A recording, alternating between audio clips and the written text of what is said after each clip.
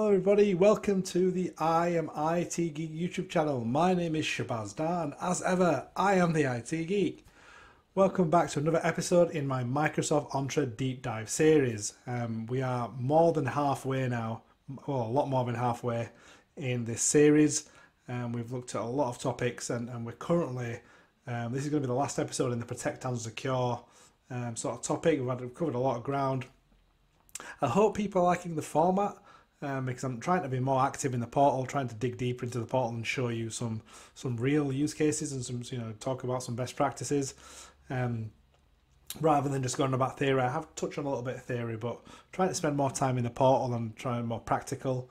So I hope everybody's enjoying that. Please leave me a comment, give me some feedback. At the same time, doing some giveaways as well. So I've, again, for those who have seen my packed book tech review series. Obviously I've collected loads of packed books while I've been reading them and reviewing them, so I mean they are second hand, but they're all literally hardly read. I've only read most of them once, so I am doing giveaways that I did one in my last episode. I'm not going to have one in this episode, but I hope people are enjoying those as well. So let's jump straight into the presentation. So as I mentioned, today's video is part 3 of the topics. Let's do a bit of a recap. So this is still the Microsoft Entra Deep Dive series. Let's do a bit of a recap of what the last episode was about. So it was part 2 of the Protect and Secure topic. We spoke about the Identity Secure score. We then showed multi-factor authentication settings. And we also then finished off by looking at authentication methods. And again, throughout, I kind of spoke about some best practices, use case, my own experience there. So in this final part of this topic, so this is part 3 of Protect and Secure, in Azure Active Directory, we're going to look at password reset first of all, then look at something called custom attributes, and finally look at risky activities. I think we've already kind of touched on risky activities, so there's not much to kind of retell with that, but I will go through that again. And again, as always, I'll be talking about best practices and some use cases. So, as we mentioned, the first topic today is password reset, so let's jump into the portal and take a look.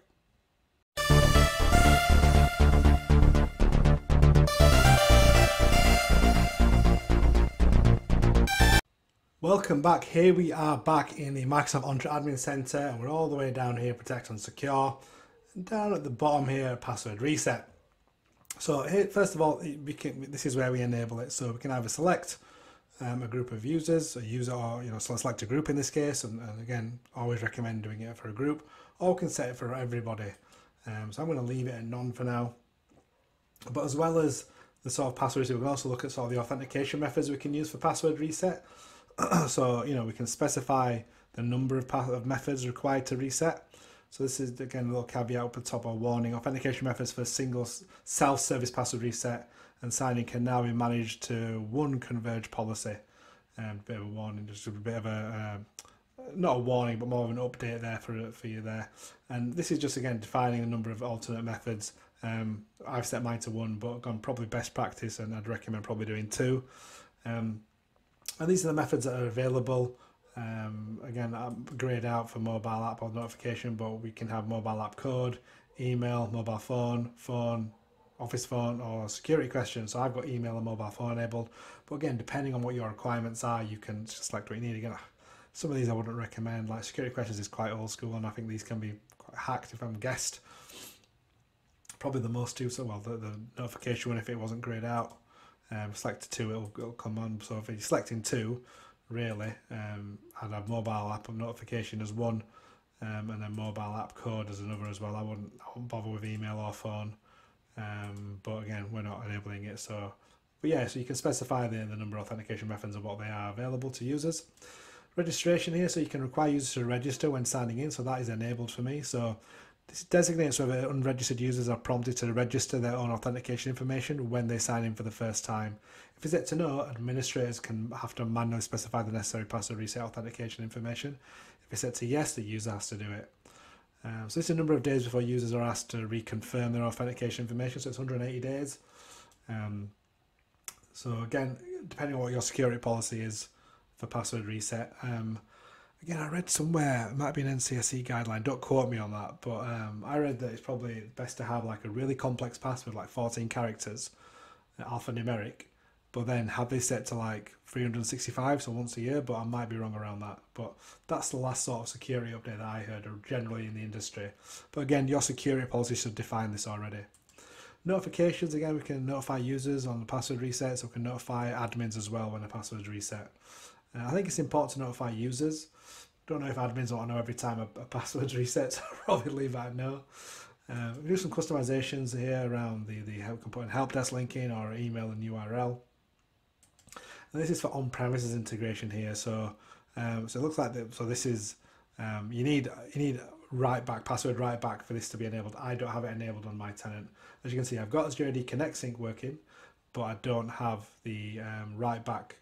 I don't have the Azure AD Connect provisioning agent. So that's not detected. So again, you can manage those settings from here and sort of configure those as well. And finally, the administrator policy. So this is basically defining everything that's already set. So if self-service password reset enabled, yes. Number of methods required to reset to. Methods available. SMS, mobile phone, office phone, and mobile app code. And finally, as we see the activity, audit logs and usage and etc. down at the bottom here. So these are all the settings we can do for password reset. Again, it's quite broad.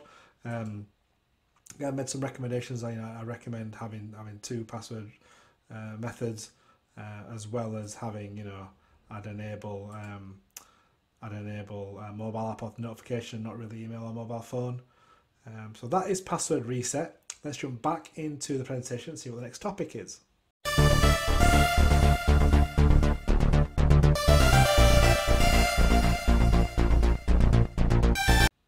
Welcome back. The next topic we are going to look at is custom attributes. So let's jump back into the portal and see what this is.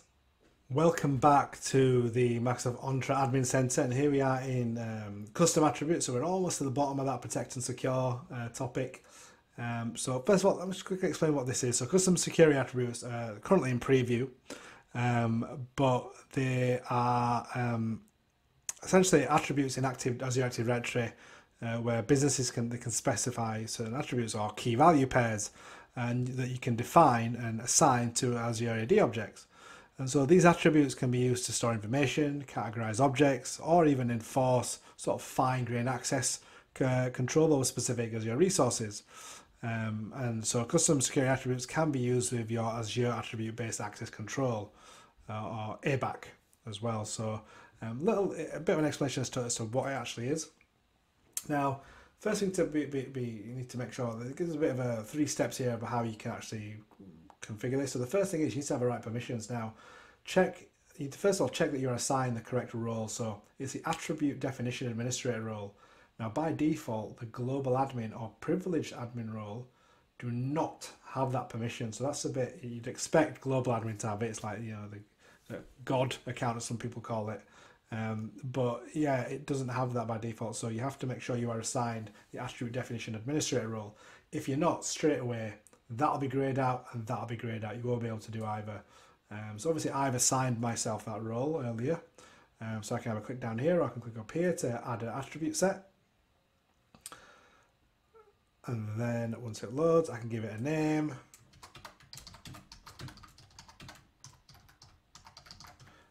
Attribute. Oh, invalid. Let's see what the requirements are. So it must be 12 digits. Let's call it attribute A. Stop being awkward. Attribute A. Give it a description. Demo, fair dues. Now, maximum number of attributes. So maximum number of attributes for the attribute set. Maximum number is 500. So let's just leave it at 25. Click on add. And now we can actually go into here, and again within this, so we've got active attributes, deactivated attributes, and we can role administrators. So again here we can actually add attributes. So attribute name. Oh, it would be helpful if I could spell. Attribute 1. Give it a description.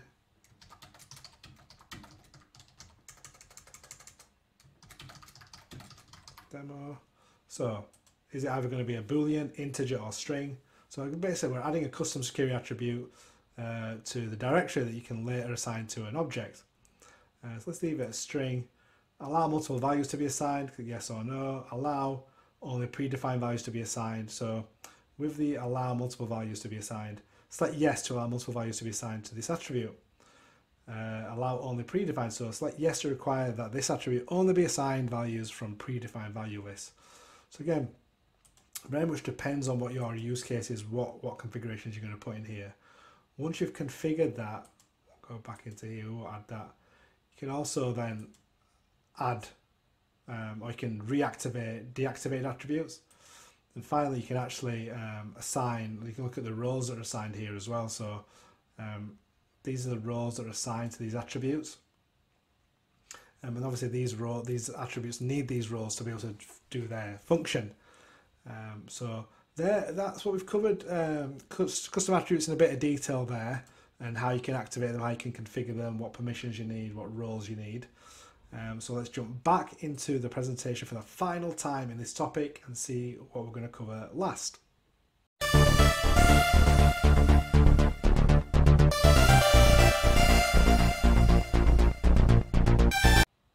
Welcome back for the final time in this episode and this topic. We are at the final feature that we're going to cover as part of the secure and protect topic that we're going to talk about. This is part 3 of that. So we're actually going to look at risky activities now. So I have covered this in the portal already in a little bit of detail, but let's jump back into the portal and go through that again. Here we are back in the Microsoft Entra Admin Center and down here with risky activities, and we had a look at this earlier. So this is sort of the report area. So you look at risky users here. So this is essentially a list of any users that have been defined as risky. So there's my worryingly my admin one, and the on-premises Active Directory synchronization service account as well, which is deemed at risk. And I can then go into these and look at more detail as to why. So I can click on, it tells me the basic info, recent risky sign-ins, detections not linked to the sign-in, looks at the risk history, it shows unfamiliar sign-in, was the activity. So again, you can look at user risk, user sign-ins, you can look at user risky sign-ins, you can look at user risk detections. So all these bits we can look at for a specific risky user sign-in.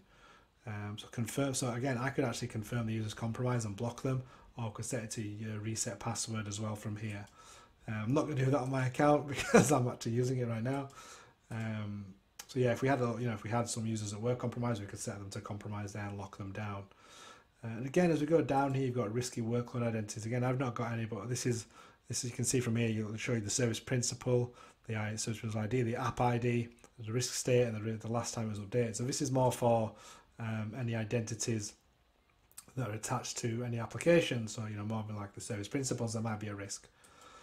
And this is the risky sign-in. So we've got risky users. This is risky sign-in. So it kind of tells us if any sort of risky signs have been detected.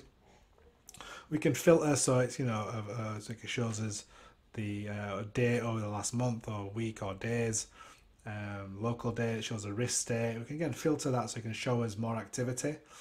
And finally, the risk detection. So again, another list where we can look at risky detections. And again, nothing found here, but it's user detections. Again, we can look at filtering the more days. Let's look at the last 90 days. See if that comes up with anything. We can use filters to show more or less information there. So that's kind of recapping what we looked at risky identities and risky users earlier. I think it's called risky activities. So yeah, we just recovered that again. So thank you for watching again. I'm really enjoying this. Is really good. Identity in general. I am, for those who know me and look at my sort of content. I do like doing around Azure Active Directory. Topic I do enjoy. So this is something I'm enjoying doing. It's the first time in a while I've done a series on my own as well. You might remember I've done the series with Dwayne Natwick and the Mohammed Sajid back to back. So it's nice to do a series on my own, have a bit of me time. So thank you for watching. I hope everybody's enjoying it. I hope you're enjoying the giveaways. I'll do another giveaway in my next episode. All in the description, I've got the links to my socials and a link to some of the topics we've spoken about here. So the risky activities, the custom attributes, and the password reset. So some Microsoft Learn doc links in there, as well as the link to the last episode if you want to recap that. So thank you for watching. Until next time, goodbye.